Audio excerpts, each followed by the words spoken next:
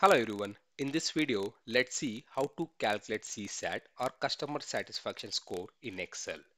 This template is free. If you want, you can download from the link provided in the description below. Here is a customer satisfaction.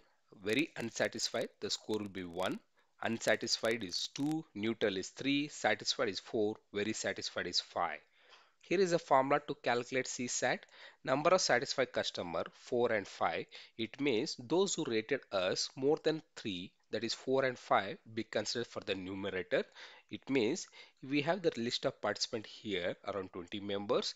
In this, those who have scored more than 3, that is 4 or 5, will be considered for the count for the numerator.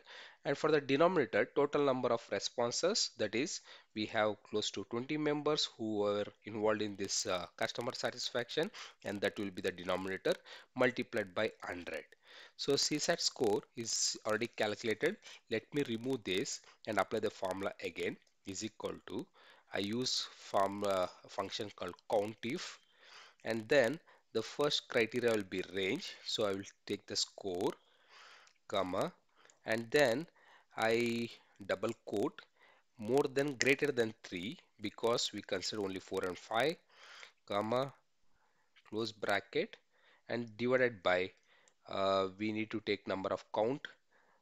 Again, the parameter or the scores, the participant will be taken from Q6 to Q25, close bracket, press enter. You have the customer satisfaction score. Thank you.